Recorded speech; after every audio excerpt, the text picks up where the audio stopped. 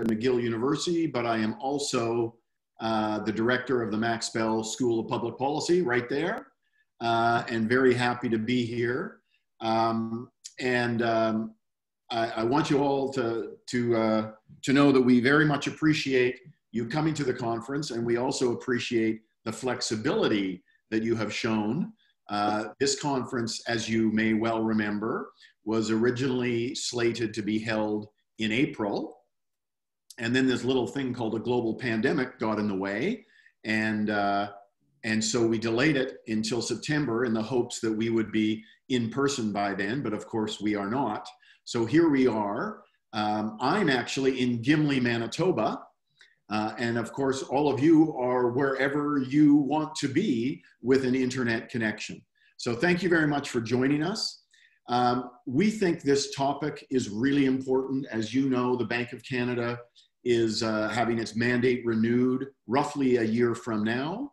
And for the next several months, this discussion, I think, will be live in Canada, and the choice for the Bank of Canada's mandate will be renewed, will be debated, and the several options on the table. And we think it's just really important, and we certainly hope that this conference can help stimulate and help inform that debate.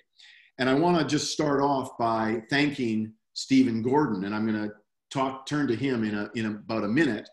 But Stephen Gordon is the one from Laval University who approached me to see if we were interested, and I'm just delighted that he did. So this conference is really all due to Stephen, but I'm very happy that the Max Bell School can actually be the official host. And I wish you were all in Montreal and we were in our new digs on Sherbrooke Street, but we'll have to wait until the next conference. Let me just say, of course, that this conference is being held remotely, and something will almost certainly go wrong. We just don't know what will go wrong, and we don't know when it will go wrong. But you will hear Stephen and myself and Andrew Potter, who will also be co-hosting, you will hear us refer to two people. We will refer to Katrine, and we will refer to Nick. And Katrine and Nick are technical wizards behind the scenes. They will be making sure that everything runs well. So anyways, we're looking forward to doing this on Zoom. We've never done it before, not surprisingly, but we are actually very enthusiastic about the package that we put together.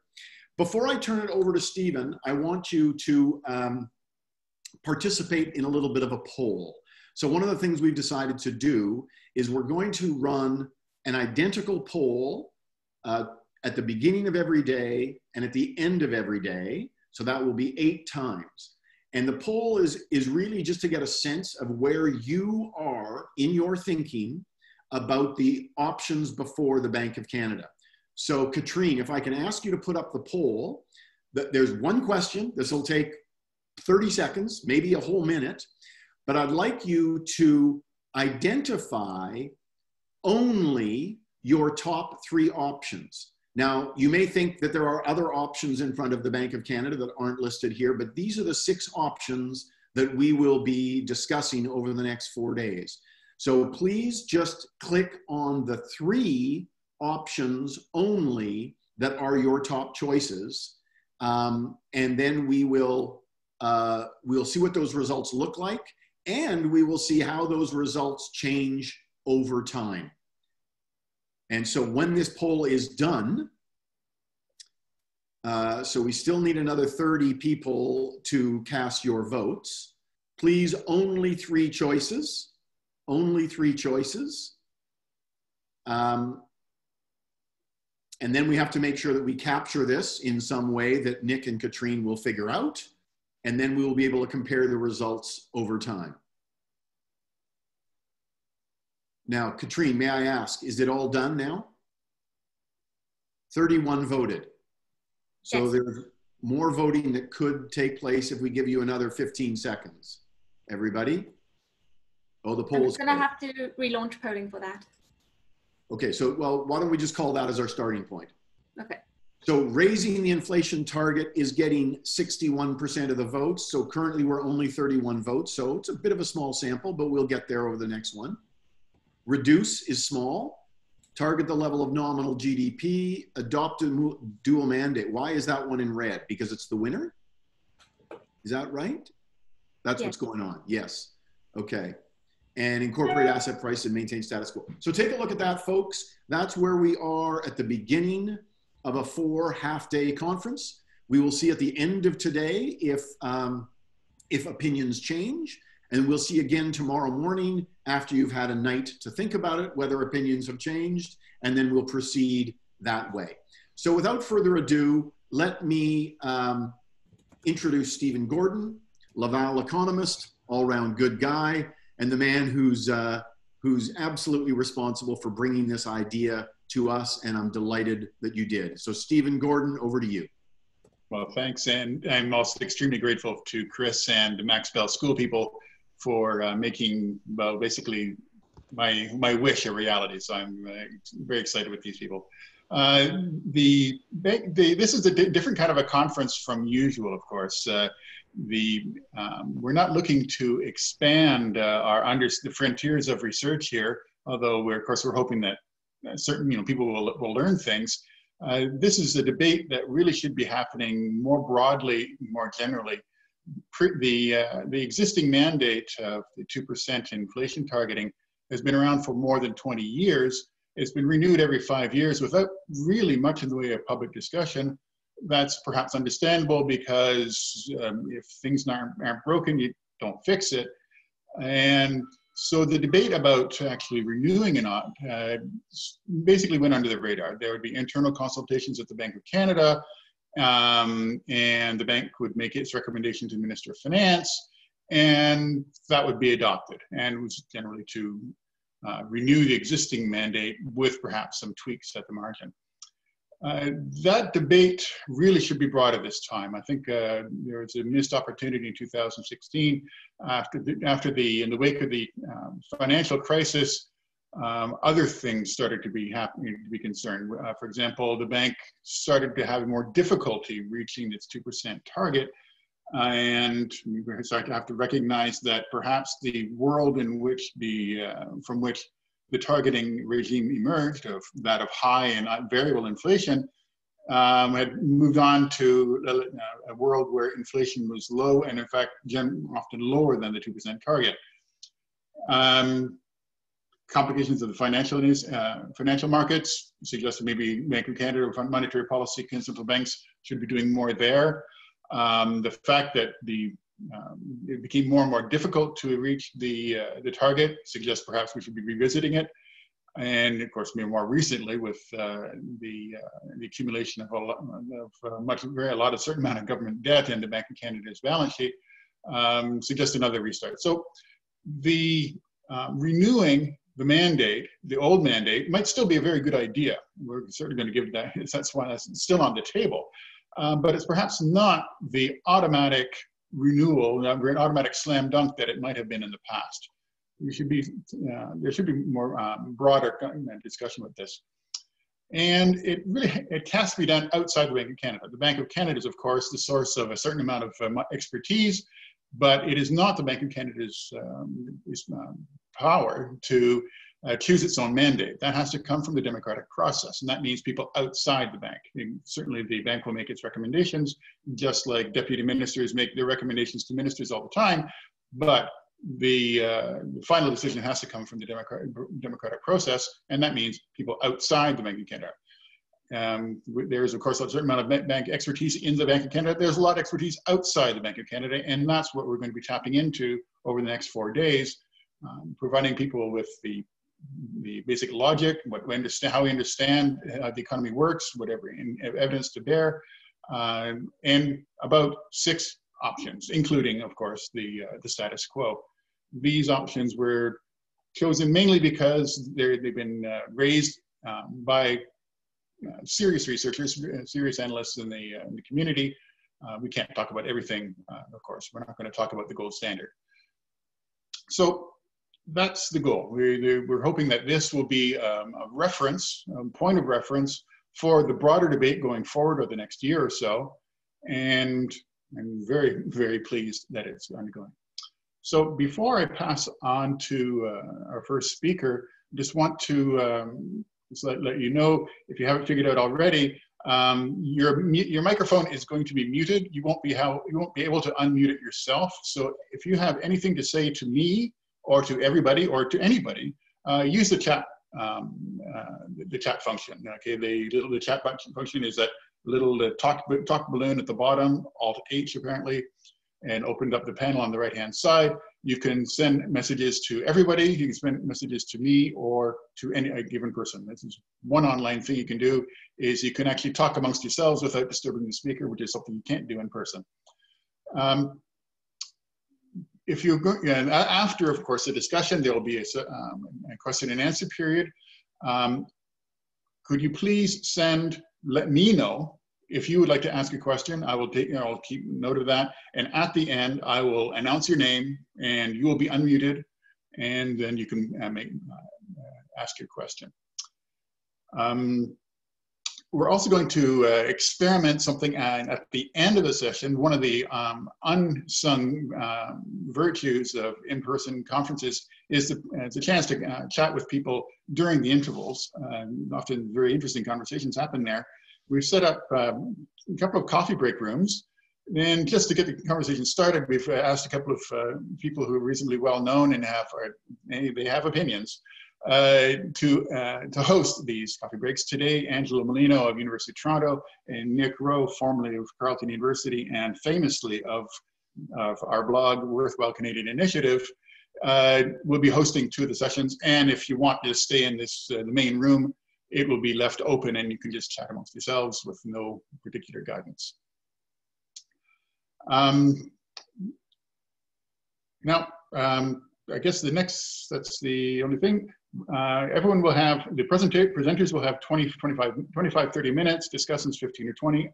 I will be unmuting and giving a discrete warning at the 25 and 15-minute intervals just to let you know that 5 minutes are coming up. And without further ado, I'm going to pass along the virtual podium to Luba Petersen, who is our first speaker and who will be talking about the first option up for discussion, increasing the target of inflation. Okay, unmute myself. Can everybody hear me? Is that good? Yes. Yes, okay. Well, first let me begin by thanking Chris and Stephen for organizing this timely forum to discuss the different policy options for the renewal of the Bank of Canada's mandate. This is an excellent time to be discussing many of these policy options and giving them serious regard. We've seen such dramatic changes in the global economy and fiscal and monetary balance sheets, and I'm very proud to be able to get to contribute to this discussion. So today I'm going to be making the case for why the Bank of Canada should raise its inflation target. And I'm going to present some evidence and strategies for implementing a higher target. I want to be clear that while I do consult for the bank, I don't, these views presented today are my own and certainly don't reflect those of the Bank of Canada.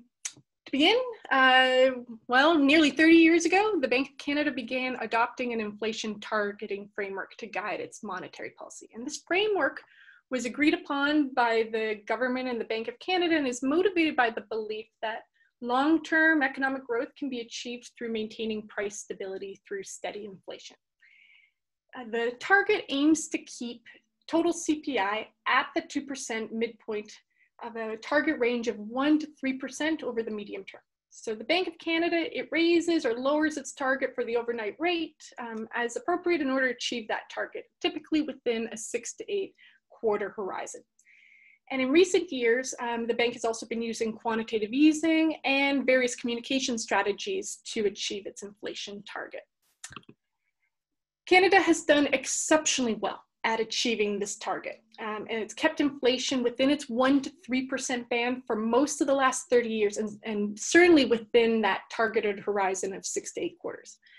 But during the last financial crisis and now during this global pandemic, Canada is experiencing much lower than target inflation. And there's mounting concerns that secular stagnation is occurring in developed economies. We're seeing lower real interest rates, slowing growth, risks of deflation, and all the while this is occurring, we've got ever increasing debt burdens. For all of these reasons, central banks, including the Bank of Canada, are being called on to tolerate more inflation. Before I get into discussing why we should raise the inflation target, I first want to start off by explaining what raising the target should do in theory. There's at least two channels through which raising the inflation target would stimulate the economy. First, a higher inflation target would have a direct effect on the bank's policy rate. Nowadays, in a low inflation environment, a higher inflation target would mean that the bank would be keeping interest rates relatively low for longer in an effort to achieve higher inflation. That lower interest rate would make it more affordable for households and firms to borrow. It would encourage more spending, increase in aggregate demand, and that in turn would put upward pressure on prices and generate more inflation. But a higher inflation target would also stimulate inflation by influencing the expectations of households and firms. A higher target would signal to households and firms that in the future, the bank would be willing to accept a higher level of inflation before raising rates.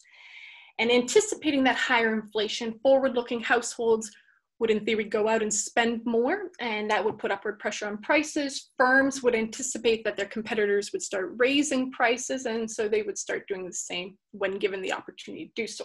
So now this expectations channel of monetary policy has the potential to generate very sizable and immediate effects on inflation. Now, monetary policy, in particular inflation targeting, can work very well when it's unconstrained. But for the last decade, the bank's overnight rate has been very close to its effective lower bound. And in other words, it's had very limited scope to lower interest rates to stimulate inflation. Instead, the bank has relied on less conventional tools like QE and forward guidance to manage expectations. Now, in selecting a policy framework, the focus should be on flexibility. The bank needs to be able to adequately respond in the event of either an inflationary episode, but also in a recession. Now, while the bank has certainly demonstrated its ability to stabilize markets with QE, having that policy rate at its disposal would reduce the strain on its balance sheets. Back in 2018, Larry Summers was advocating that central banks aim to return their policy rates to the 4 to 5% level. This would give them leeway to reduce rates in the event of a recession. Well, now we're approaching that recession and there's not very much room to move. By accepting higher inflation levels, the bank would be then able to justify raising the rates gradually, which then would give them scope to adjust them down in a recession from now. Another reason why we want to consider seriously raising the inflation target is because higher inflation is likely to be inevitable. There has been an incredible amount of money pumped into the Canadian economy. The Bank of Canada's balance sheets has ballooned to over $540 billion of assets. The government has provided a vast amount of money or in emergency and recovery benefits to households and firms in order to keep the economy going and functioning decently. And much of the stimulus has gone to minimum wage earners who have the highest marginal propensities to consume. And this is all happening in an environment where we've seen relatively lower production because of this pandemic and fewer assets being created. And so simply put, we've got more dollars chasing after a limited, if not fewer number of goods. This is surely going to generate some sort of inflation. Now, unwinding this stimulus is going to be challenging. We've got heavily indebted households in Canada, as well as all levels of government who simply can't afford for rates to increase. It's going to be very difficult for the Bank of Canada to rein in much inflation if inflation were to rise without creating insolvency issues. And at the same time, we've got the Federal Reserve in the United States who's clearly indicating their willingness to exceed 2% inflation in an effort to achieve an average inflation target of 2%.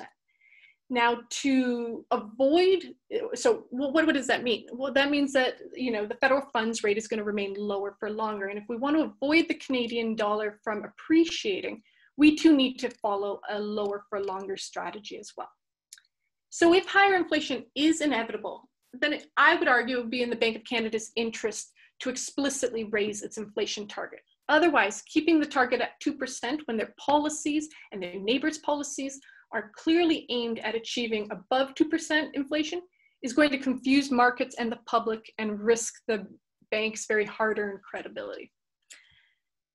Now, the problem is, in considering a higher inflation target, is that the bank has never raised its inflation target. So we don't really know whether that would be well received by the public and by the markets.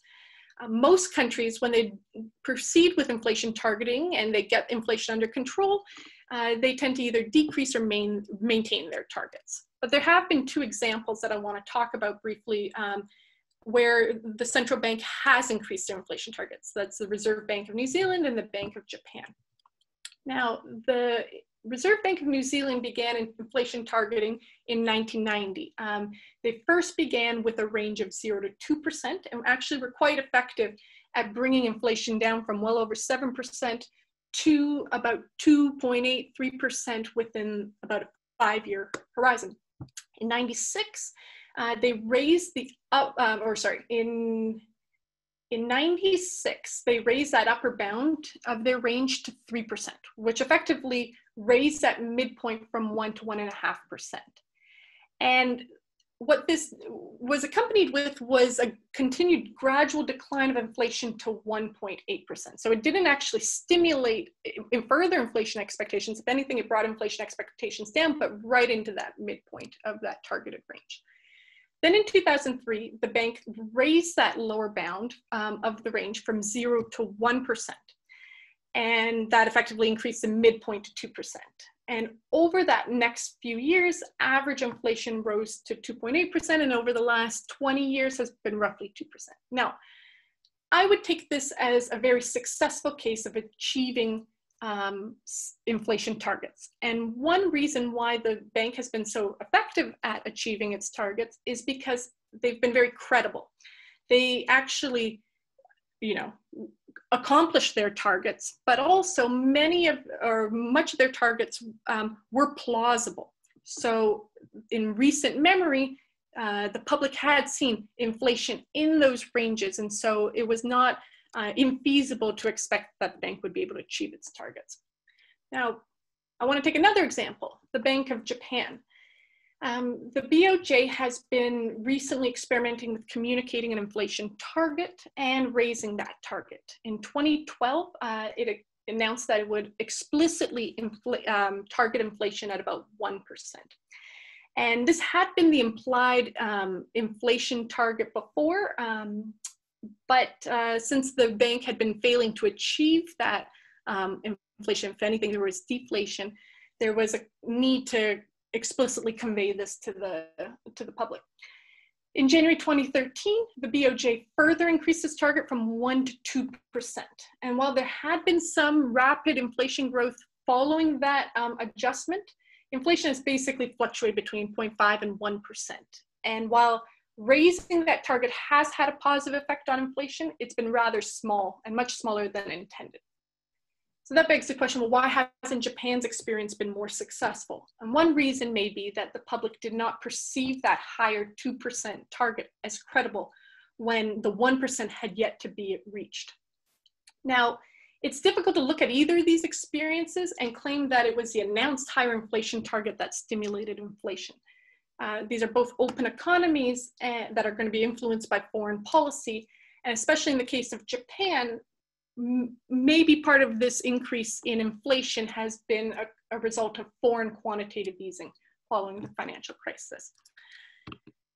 Now, the challenge is in considering any of these different policy mandates is that we lack empirical evidence on how these mandates actually work in practice. Most central banks have been pursuing inflation targeting, and that's what we can understand well, but other regimes haven't been very well experienced. Now, another problem is the effectiveness of many of these regimes depends heavily on the types of expectations agents in the economy form. And we have relatively few data sets that actually collect household and firm expectations over a very extended amount of time, let alone link that to their financial decisions. But I want to argue that experimentally generated data can fill this empirical gap.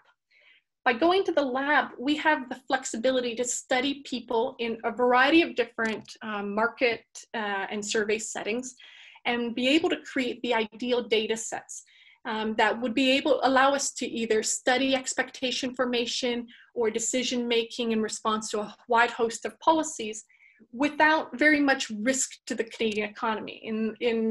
The Bank of Canada can't just go around and toy with different monetary policy regimes for the sake of academic inquiry, but in the lab we can at very little risk. Now,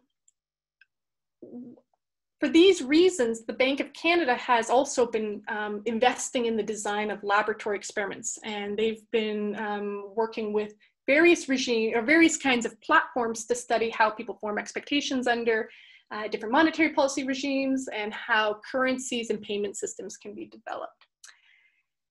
In econ lab experiments, typically what we do is incentivize participants to behave as the economic agents that we're interested in understanding. So typically subjects are being paid to behave as professional forecasters or households and firms, and they're placed in realistic scenarios. Now, typically the focus in these settings is on understanding how behavior changes as we systematically or carefully vary specific features of the environment. So as an experimenter, I can make very precise changes in the mandate or in the inflation target, the central bank's reaction coefficient or central bank communication, and observe how agents respond to these controlled variations. When it comes to monetary policy topics, most experimentalists focus on learning to forecast experimental frameworks, where groups of participants are tasked with repeatedly forming expectations about macroeconomic variables. In these sorts of virtual economies, participants' expectations are aggregated and used by, say, the automated households, firms, and policymakers to make decisions that in turn endogenously influence the macroeconomy. Now, the purpose of these experiments is to understand how policy and communication can influence how people view the future and how macroeconomic dynamics influence expectation formation. And there have been easily a dozen or more experiments around the world, including those done by the Bank of Canada, on monetary policy topics. And recent evidence by Cornell and Hubert show that these human subjects in these laboratory experiments are very similar to surveyed households, firms, and professional forecasters in that they form autocorrelated forecast errors, they make large errors, and that they heavily weight historical information in their forecasts or in their expectations. So all this is to say that the lab can actually produce this data that would tell us something that is consistent with what we see in the real world. And these sorts of learning to forecast experiments, as I've said, have been used to understand expectation formation in a wide range of different topics in monetary policy. And I'm always happy to discuss this after, during the question and answer period or on the break. What I want to do today, though, is discuss the Bank of Canada's own experimental horse race. I've been working together with researchers at the bank, Olena Kostashina and Jing Yang, to understand how the different mandates that the Bank of Canada is considering influence expectation formation and macroeconomic stability. And we've developed an experimental testbed of 5 different types of mandates to understand how people would respond to these different regimes, both in normal times and at the ELB. So to do this, we create a virtual economy where participants are tasked with simply making forecasts about inflation and output. They do this as they observe historical data evolve on their screen, endogenously in response to their own submitted or the economy's expectations. They see information from the central bank about the type of policy that's being conducted. In this case here, you can see the central bank's pursuing an inflation target. And so they see that target presented on their screen. And they do this repeatedly over a number of periods.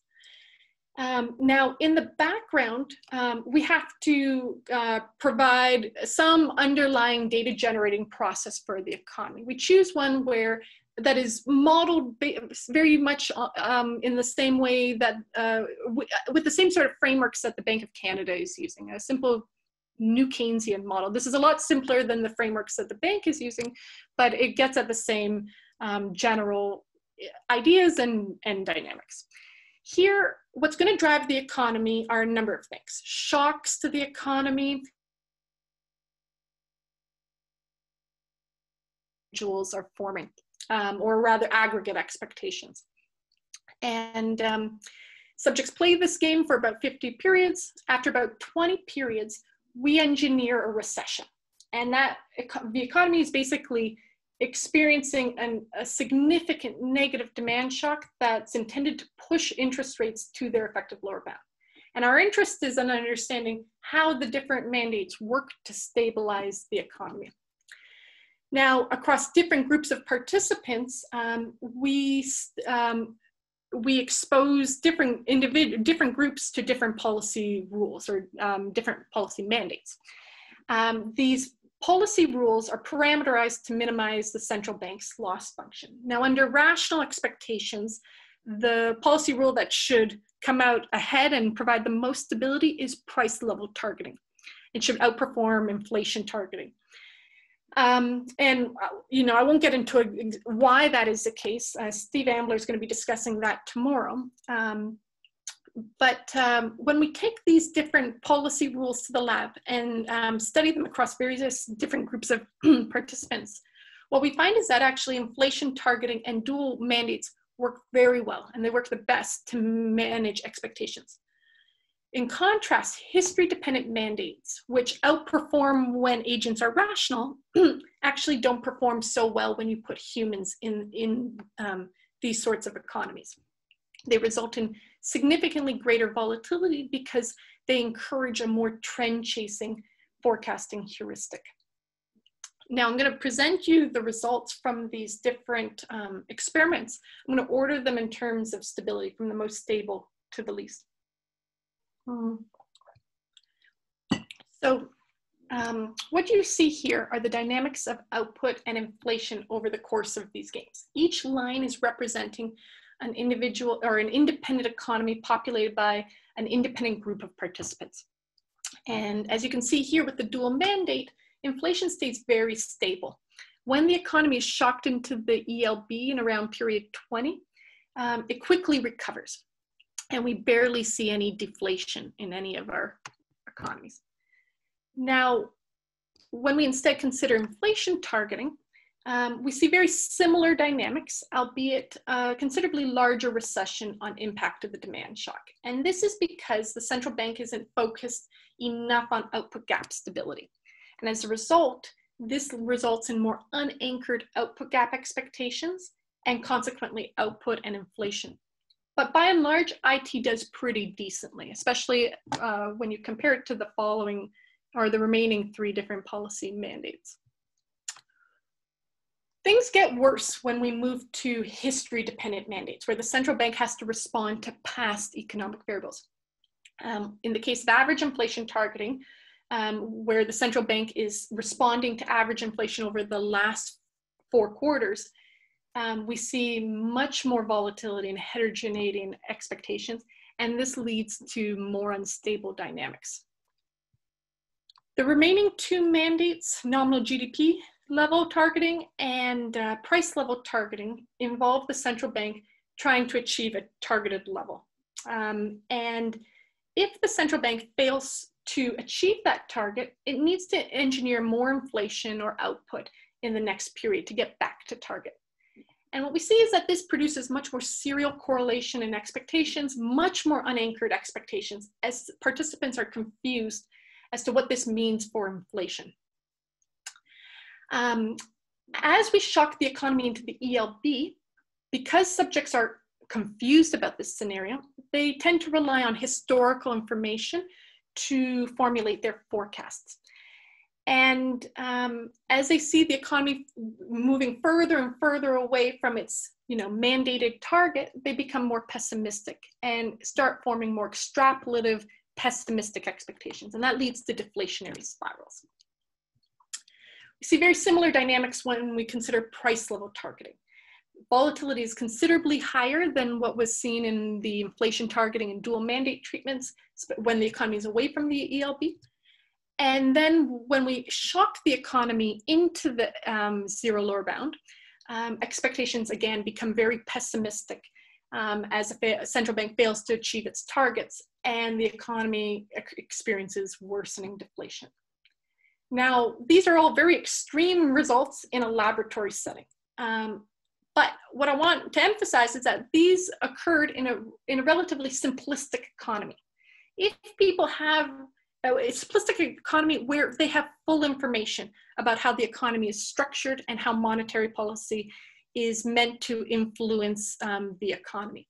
Now, if people have difficulty forming rational expectations in this very easy game, it would be difficult to imagine that they can understand monetary policy and how it should influence the economy in a more complex environment or in the real world where there's so many moving parts.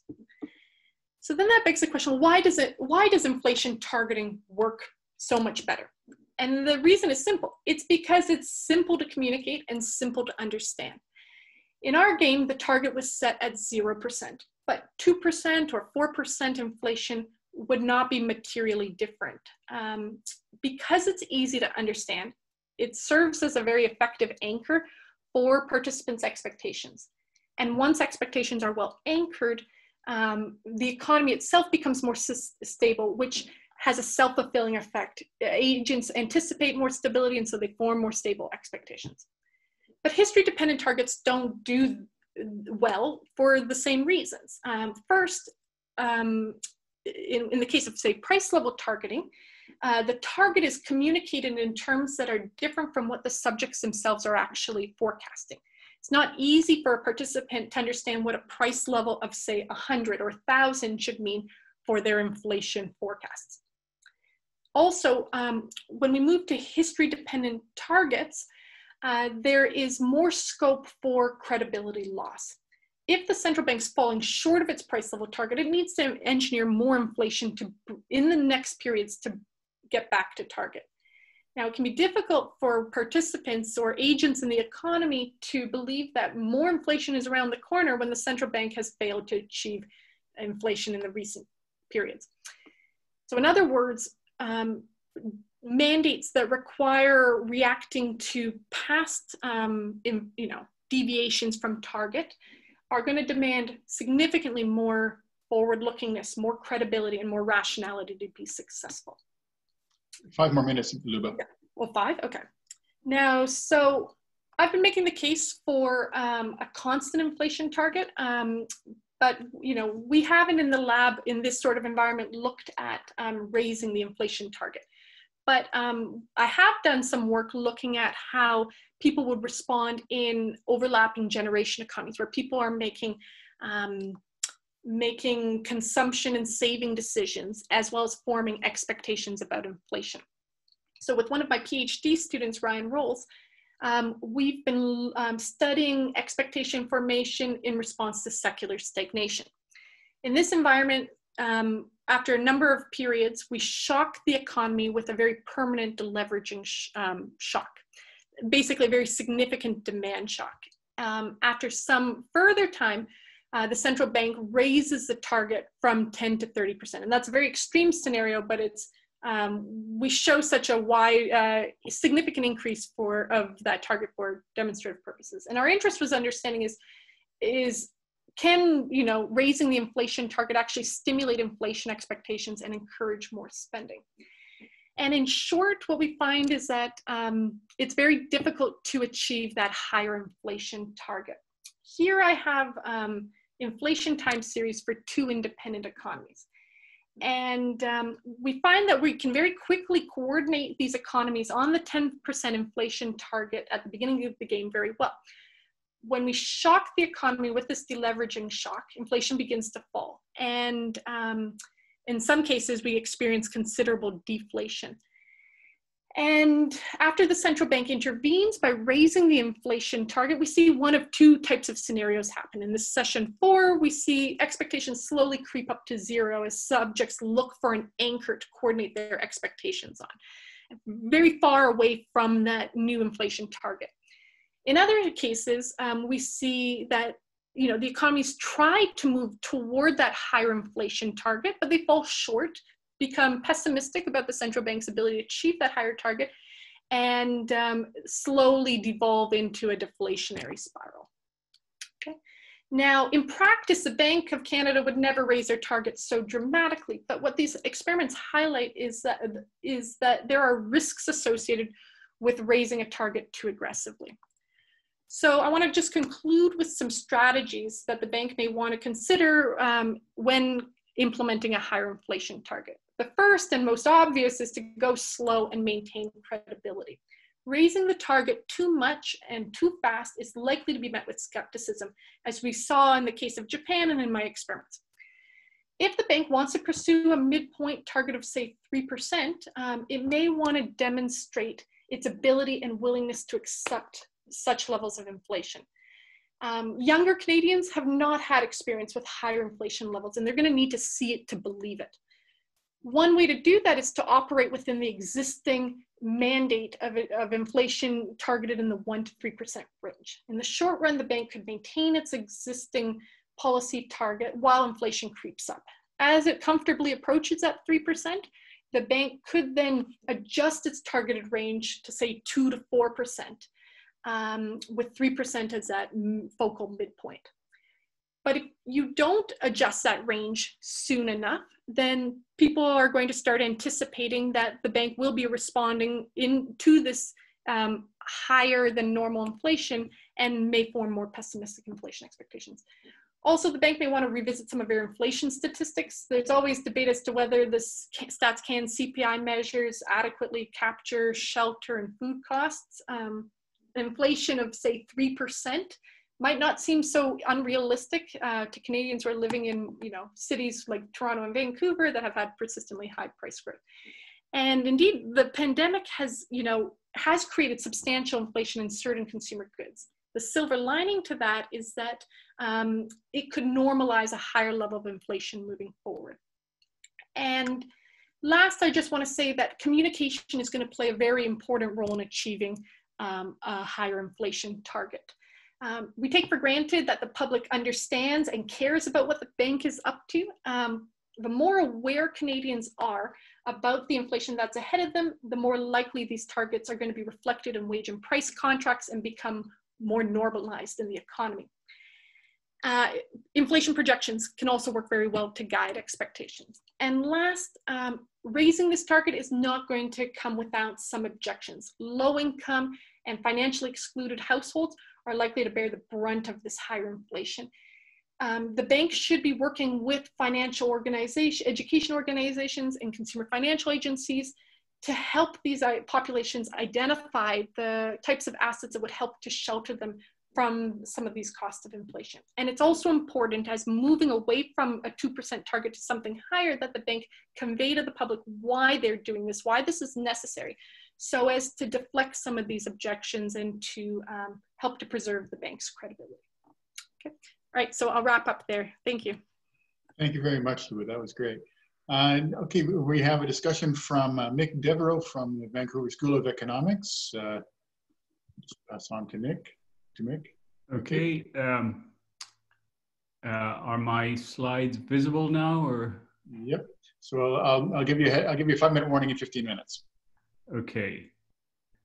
Okay. Well, thank you very much, Chris and Stephen, and everyone organizing this for the invitation. It would be nice to be in Montreal, but I'm sitting in my living room in Vancouver. So let me kick off. This is really an excellent review paper. I am not going to be able to give full credit to Luba for all the work that she has done with co-authors, not having much of an insight into this new research agenda. So my discussion is going to be, more kind of broad. I'm going to be revisiting some of the questions that Luba discusses, but not in detail about the the mechanics of the experimental procedures that Luba does. So this really is a big question for the Bank of Canada, and in fact in all inflation target areas. And just to set the scene, I would say up till 2006, inflation targeting was seen as like almost the holy grail for monetary policy. But now many central banks are really struggling to come up with new models or new ways to raise the effectiveness of monetary policy. And I think, the key flaw that we all see in this is that up until, the mid-2000s, no one really thought of the effective lower bound as a real constraint on monetary policy. And even after the great financial crisis, we had some skepticism as if this would be a really long issue problem. This is a quote from Fred Mishkin from 2011, suggesting that that shocks such as the GFC would occur at most every 70 years. So now we're in 2020 and we're back at the effective lower bound much more globally than even in 2008, 2009. So, obviously we have much new challenges for monetary policy. And really the question is how to respond, not just now, but how to plan for the future in a world economy that is likely to be permanently altered by this global pandemic in many ways. So I'm going to organize my comments in this way. So I'll briefly summarize the argument for higher inflation, and particular focus on R star, what we call the neutral interest rate. Where is this going?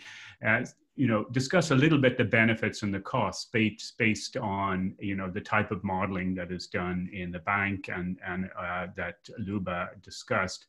Then I'll ask, if we're convinced that we should raise the inflation target, how to do it, working through the expectations channel, the problem of communication. I'm going to, briefly comment on the question of whether we've got it backwards, whether we should raise interest rates in order to raise the inflation rate. I'll comment a little bit on the the LSAPs and the current Bank of Canada responses. Talk about inflation measurement, and at the end I want to finish off talking about some international dimensions of the question.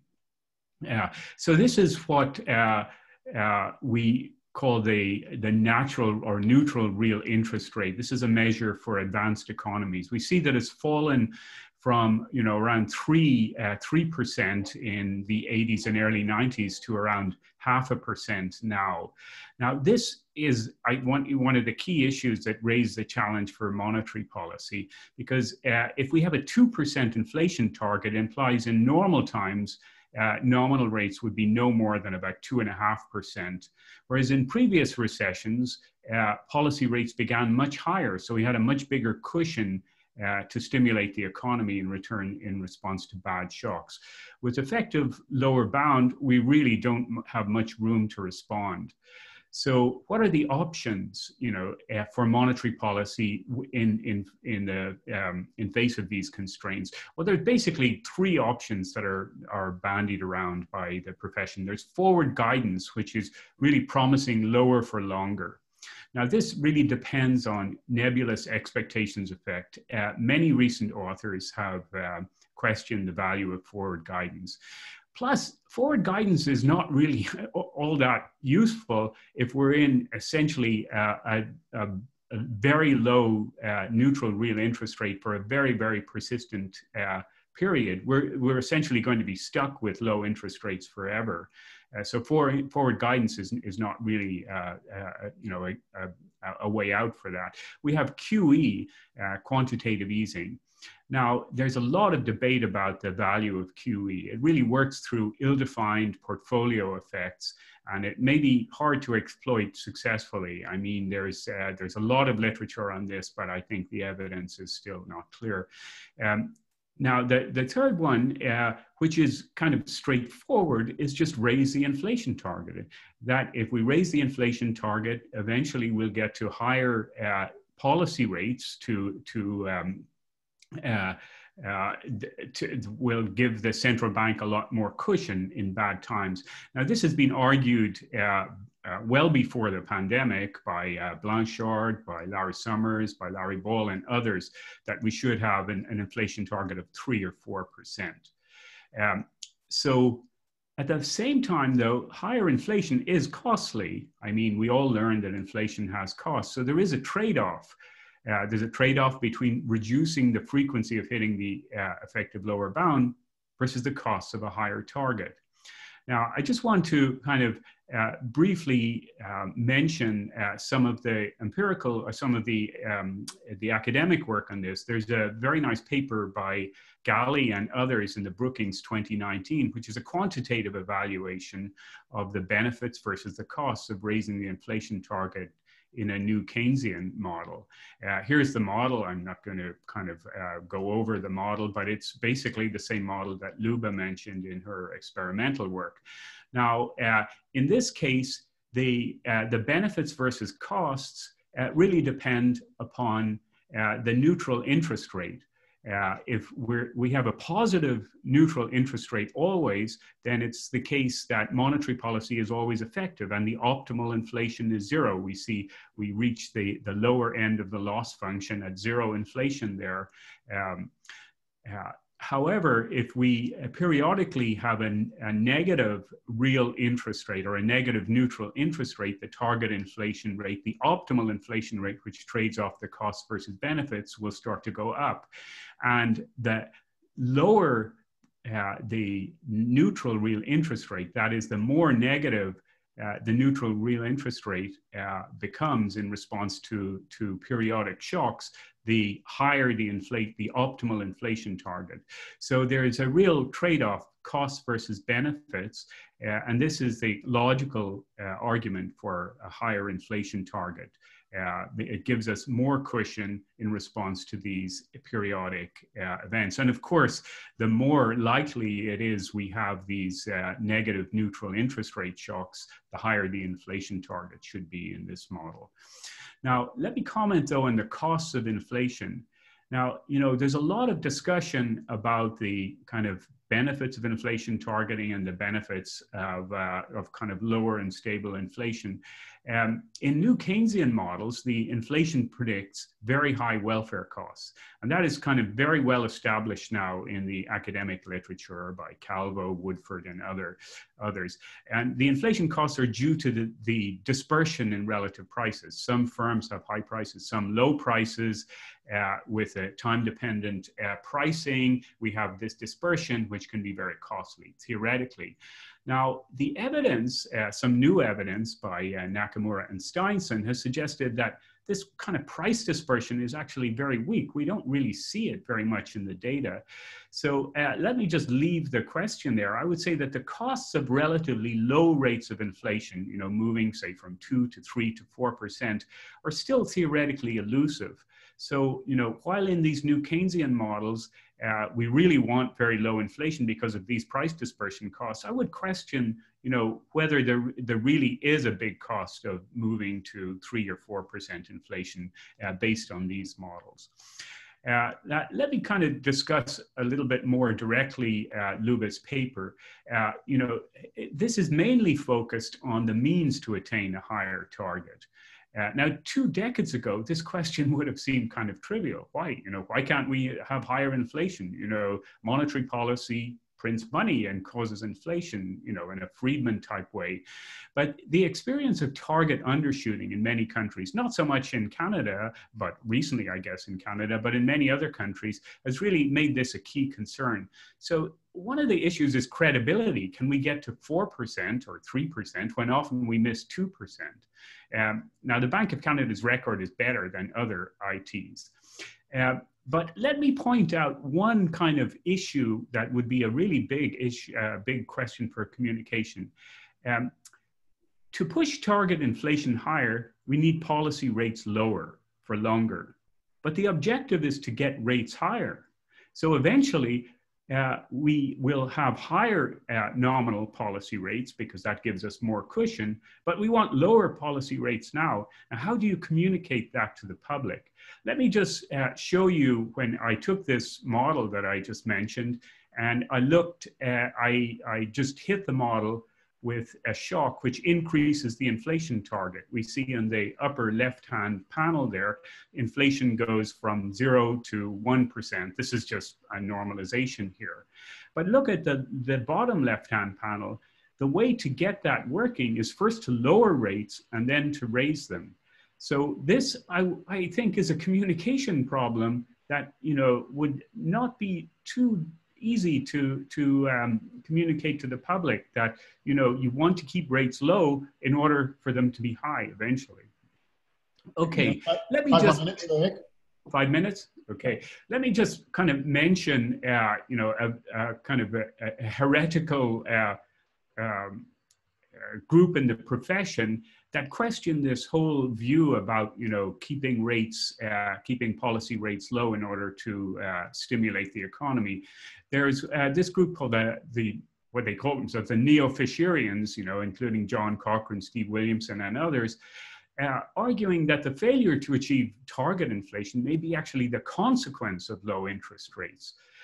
And, you know, in some sense, the example from in the paper from Japan seems to provide a little bit of evidence for that. So the question is, could we achieve higher target inflation simply by raising policy rates? Now, I'm kind of skeptical of this, but and I think many in the profession are, but I think it is a concern that's related to my previous point, that eventually we do want higher rates. You know, that's the whole reason why we want to target higher inflation. Current Bank of Canada COVID responses. Now, Luba mentioned this pressure coming from the Bank of Canada's balance sheet expansion. And we see this enormous expansion of the balance sheet, and where we got it here. You know, the balance sheet is filled up with T-bills, with Government of Canada bills, repos, and everything. So the paper suggests that this will increase the pressure for inflation. Now, I think there's good reason to think that, but let me just point out that inflation forecasts, private forecasts, or consensus forecasts, have not budged despite the higher shock. This is, you know, quite remarkable, I think. So it's not clear that, you know, the market expects higher inflation. But even so, I think there are multiple risks associated with this. This risk of fiscal dominance if government primary deficits aren't stabilized. But also, I think there's another kind of risk, you know, if this balance sheet expansion, the LSAPs, the QE, is deemed ineffective, and, you know, I think there's a lot of questions about its effectiveness. This may worsen the Bank of Canada's credibility. And, you know, let me jump to I'm jumping. Let me jump. I have little time left. The question is how to change expectations. You know, if we're convinced that we need a higher inflation target, go from 2 to 3 or 4%, how to get there. Now, a lot of Luba's work, I think, is, you know, has really kind of focused in on this key issue, which I think is very important. And the problem with these basic new Keynesian models is they're kind of useless in answering this question. In the experiment I just looked at, I just raised pi bar, the target rate, and everyone knew immediately that that was the higher target rate. We need a lot more evidence on how expectations are formed and how to shift them effectively. And that's why I think this whole research program that Luba and others are working on is very, very informative. The current Bank of Canada focus, you know, given the recent speech made by Governor Macklem, I think is very welcome, that we need kind of more direct communication, more feedback from the public about what they think about the bank's policy and the bank's targets. Let me, though, raise a big caveat about this. you know, one of the great successes of the Bank of Canada over the last 20 years has been, you know, a very kind of firmly grounded expectations. We have, I just showed you the picture of inflation expectations hovering around 3%. The question is, do we want expectations to be very responsive to policy? I'm not sure. You know, I'm an international economist, and I think back to, you know, the 19th century, the gold standard. One of the factors that was really important in the success of the gold standard was that people's expectations about the policy rate, the parity rate, were really grounded. They were fixed. Now, one of the risks, I think, in moving away from the 2% target and increasing the inflation target is to unhinge expectations. Let me just leave out there. I don't have time to talk about measurement issues, but I think that is important. Luba mentioned that. My colleague Erwin Devereux has argued that, you know, the pandemic shock has really changed the weights in CPI measurement. I think this is an important issue for the future. Let me finish in my last minute or 30 seconds or whatever to talk about some kind of international dimensions.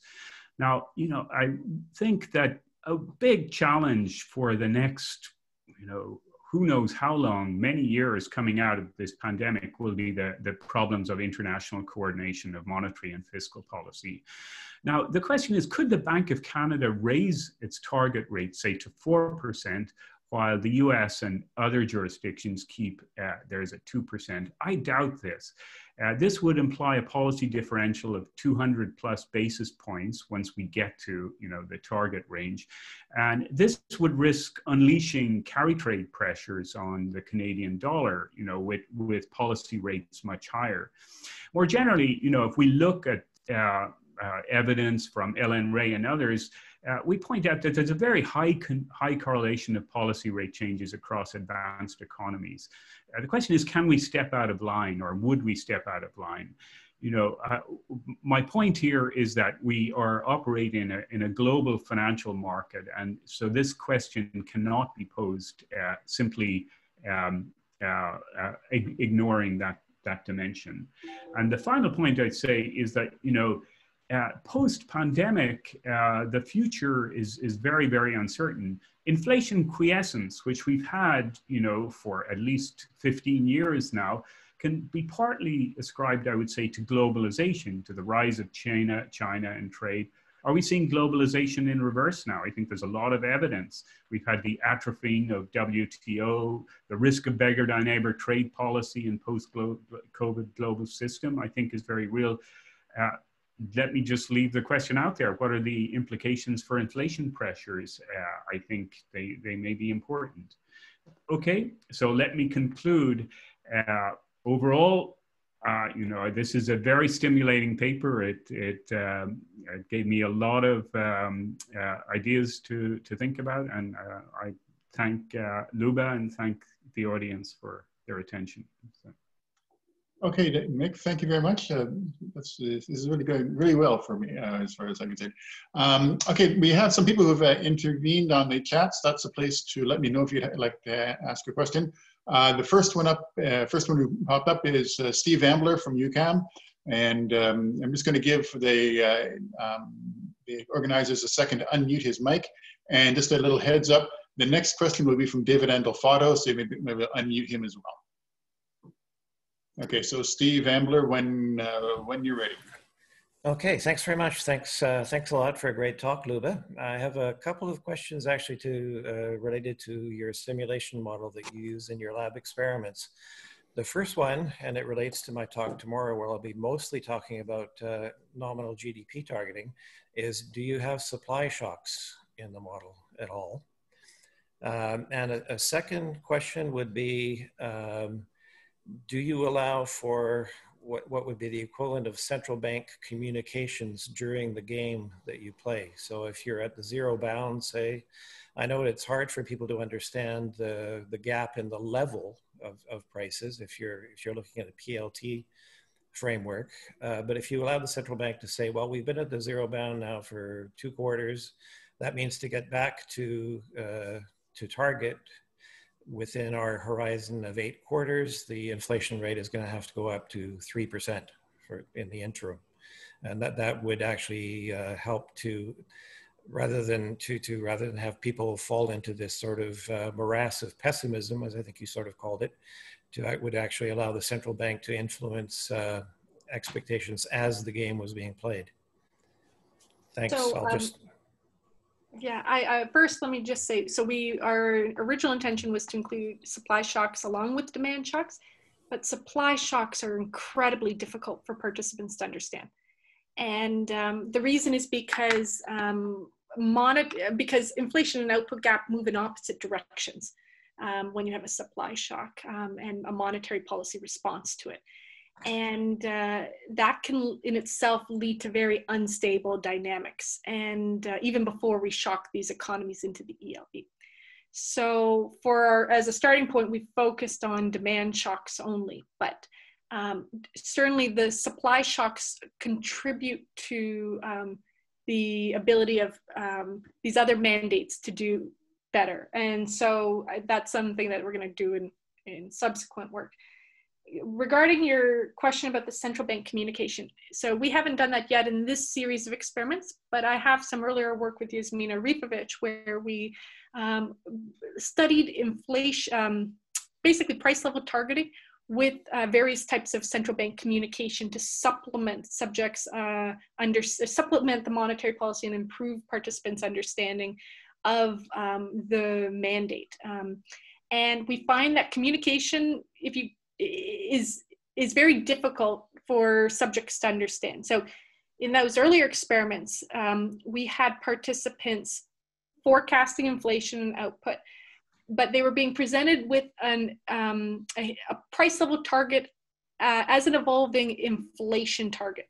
So they were communicating in the same variables to participants so that they could at least kind of get an effective price anchor or inflation anchor to manage their expectations. And that didn't work very well to manage them.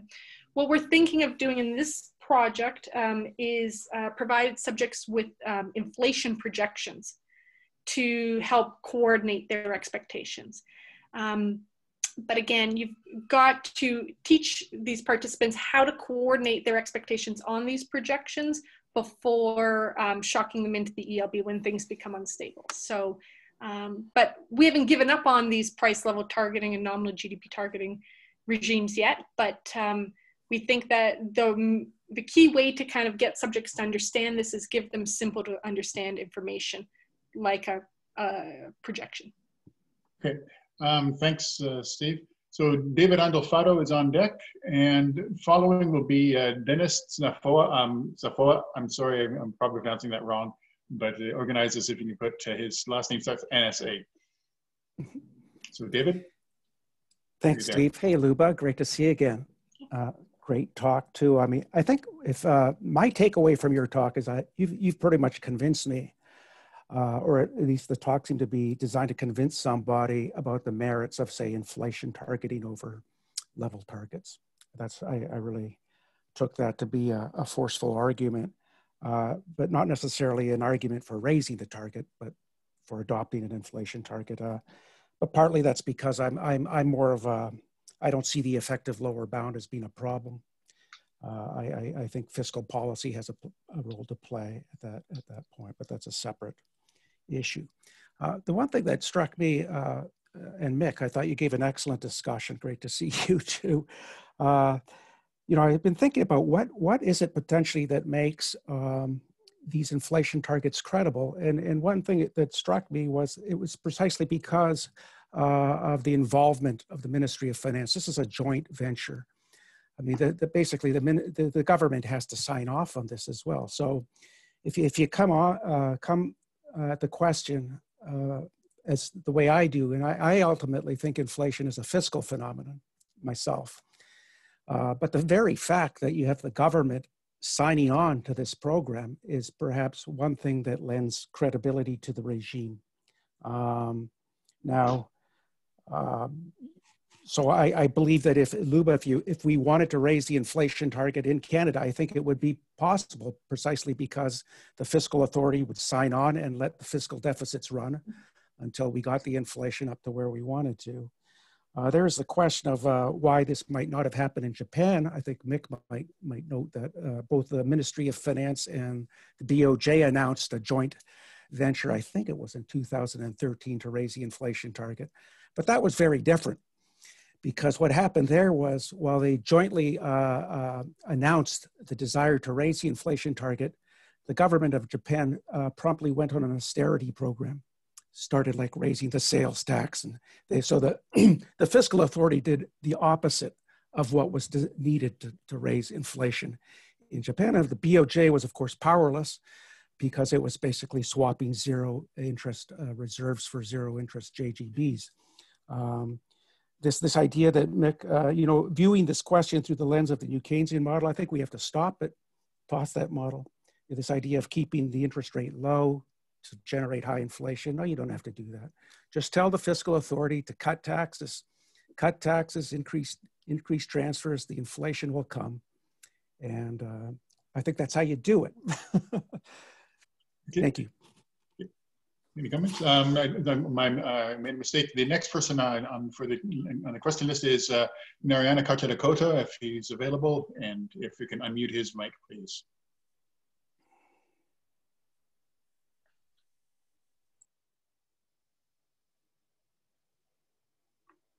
Nick, Katrina? You should be unmuted. Oh, I'm unmuted. Yeah, sorry. Apologize. Yeah, I thought that was a great session. Really got a lot out of both Luba's talk and Mick's discussion.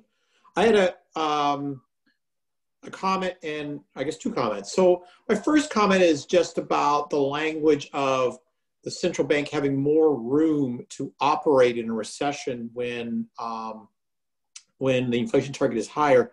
I know you know what you're communicating what you're trying to communicate when you say that. Unfortunately, when the public hears that, the response is, "Why don't you just raise rates to 5%? Then you'll have that extra room.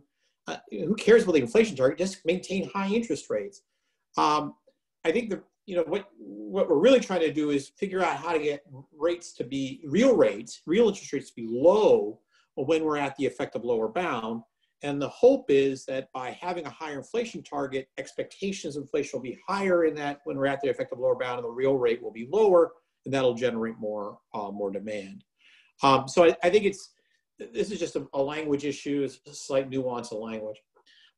But it leads into my next comment, which is, boy, there's a lot of interesting research and thinking going on about how to manage expectations. But there's another tool available, which is the effective lower bound itself.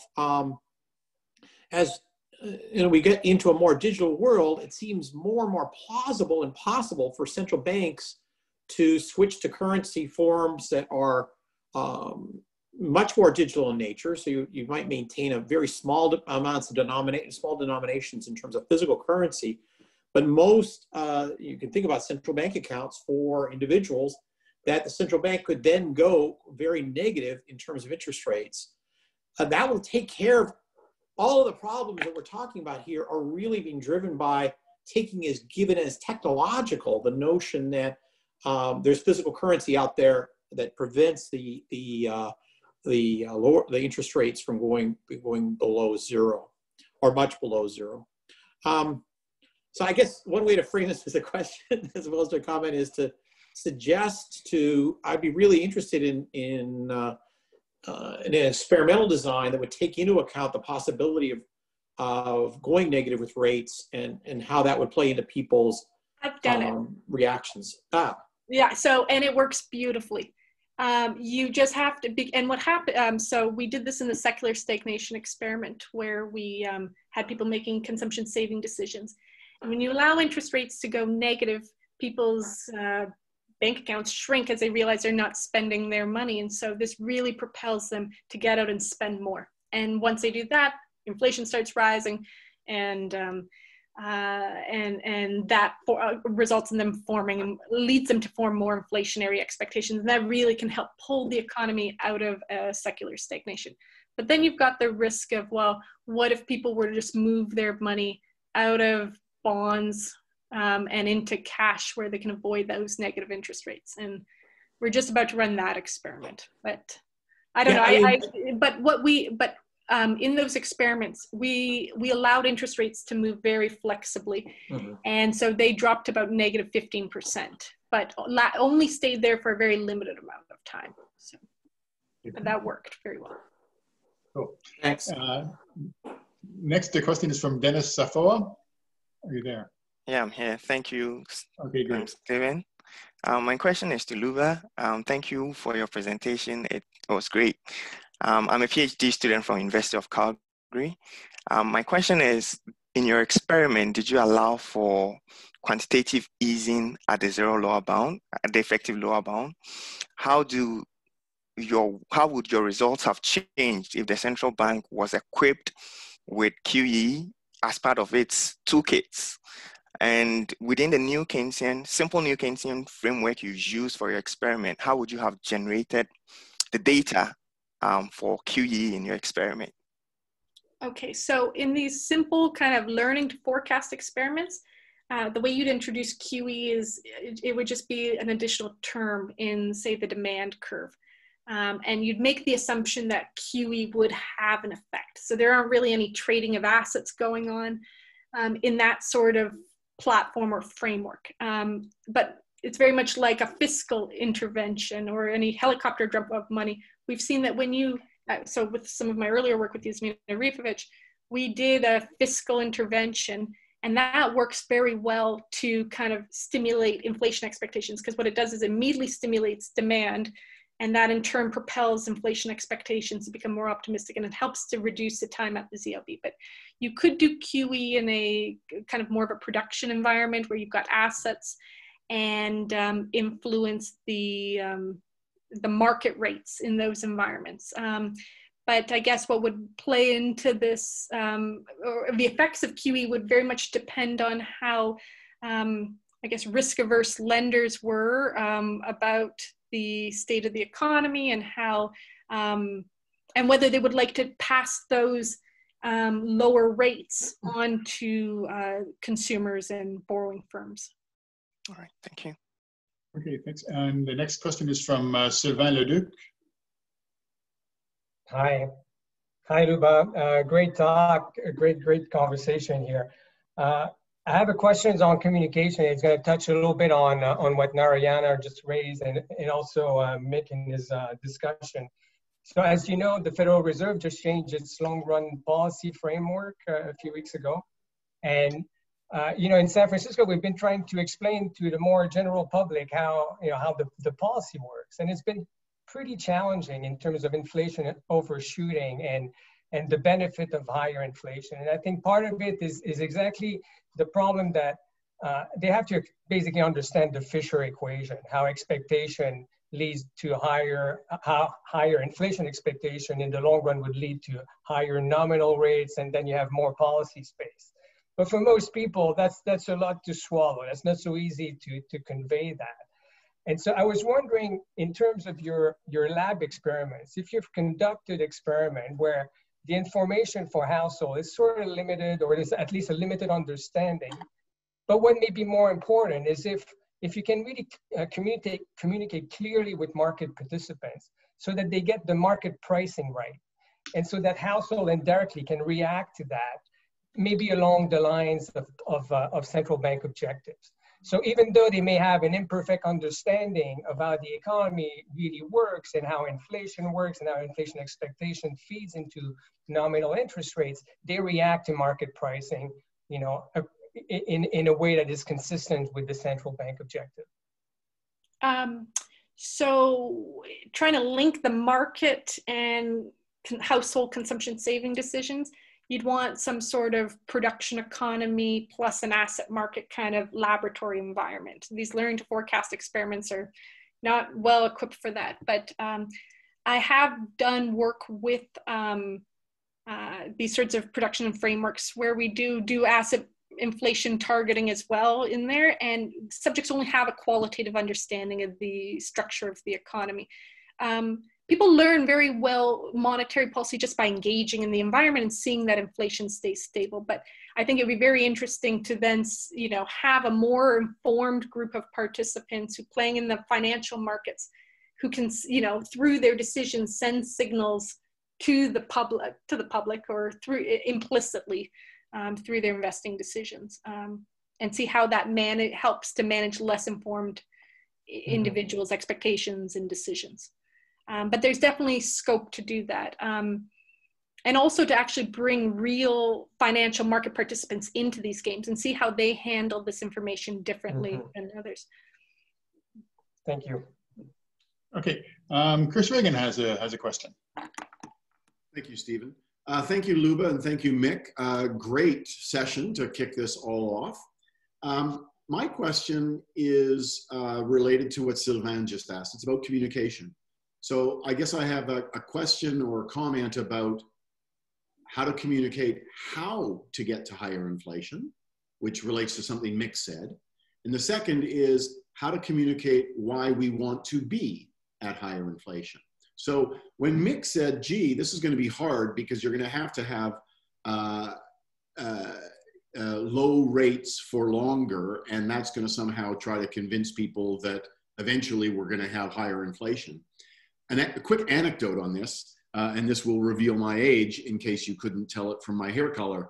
But I remember in the early 1990s when Gordon Thiessen, the governor of the Bank of Canada, was on a CBC radio show with a guy named Peter Zosky. And anybody on this call that's my age knows who I'm talking about.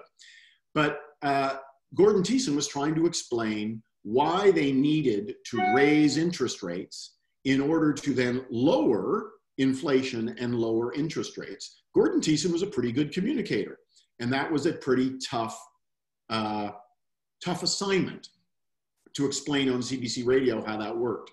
And so this one, Mick says, is kind of the opposite. How do we explain that we have to lower interest rates for longer in order to then actually raise inflation and raise interest rates? Now, David Andelfato says we don't have to do that. We'll just actually unleash the fiscal authorities and we'll get the inflation. So maybe that's right. But I guess I'd like your thoughts on that, how we communicate, how we get there. But the second question is, what's the kind of punchline, bumper sticker explanation for why we want higher inflation? Because I think there's a lot of people out there, and maybe they're old, maybe they are on fixed incomes, but there's a lot of people who actually think it's a little puzzling why the Bank of Canada is targeting already a 2% inflation target. And they kind of want to pound their hands on the table and say, wow, why aren't the authorities aiming for absolute stability in the value of my money? So what's the quick, as I said, sort of bumper sticker explanation for why we would benefit from higher inflation? Well, I like the justifications a bank uses on their website in their public education documents, but the simplest and I think the least controversial one would be that often we mismeasure CPI, have a room to mismeasure inflation. And by pursuing 2%, we avoid situations where actually inflation could be 0 or negative. So it just gives us a bit more buffer room. 2% also allows for a bit of more real wage flexibility when nominal wage contracts are fixed. I don't know if Mick wants to add anything to that. Then I would jump in and say, well, if the 2% target kind of allows for that stuff, then why do we need 3 or 4? Because it's hard to explain your model and your experimental outcomes on CBC radio. Right. Well, I think that, I hate to say that or use the justification that, look, we've got a lot of households who are heavily indebted and raising rates or raising inflation would help to reduce their debt burden, because lenders would very quickly learn this and very quickly adjust rates upward when having the opportunity to renegotiate. So I don't find that a good explanation, but I see it as inevitable that we're going to be having more inflation, just given all the money that's already in the system. And so as a result, raising the target would just help to improve that credibility of the bank. So maybe I'll could talk about bumper stickers. Yeah, I mean, what Luba says is exactly right, and I think it's, you know, it's exactly the right kind of answer, logical and academic answer. But I think again, it's kind of hard to argue. I mean, Chris makes a good point that, you know, pensioners and other people on fixed incomes, and lots of people think, well, why do prices have to go up all the time? So it's hard to know what the bumper sticker explanation would be. I would be inclined to just say, we need more firepower. You know, we need to be able to respond to negative shocks. If interest rates are 0.25%, we can't do that. Just explain that. I mean, I think maybe the public would understand that a little bit more. I do kind of question the issue about whether we're going to see a bunch more inflation down the road because of these fiscal excesses. I don't know. I mean, maybe, but the evidence from Japan, despite what David and Fado said, the evidence is, I mean, Japan has been printing money massively for, you know, 15 years, and we haven't seen inflation tick up at all. So it's hard to know. Okay. Okay. I want to just, do you have time for one last response? I just want to say about why and how do we communicate this to the public, this higher inflation target. I don't know if it's so important to convey that interest rates will be going up in the future. I think if anything, that might have a potential of making households a bit anxious of getting invested in anything, into any long-term debt. But just conveying that those interest rates stay low for a while would be effective. I don't know how much I'd emphasize the future rates. Okay. Well, thank you, everybody. We're almost exactly on time, a bit early. This is exactly the kind of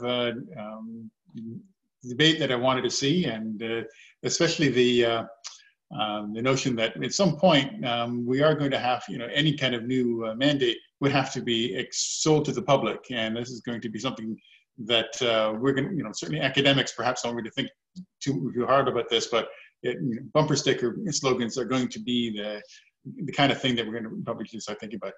Okay, we're going to, the next break, we're going to have a break starting at 2:30. The coffee break hosts, Angelo Molino, I believe, are already there. The links are, you should see them in the chat box on the side.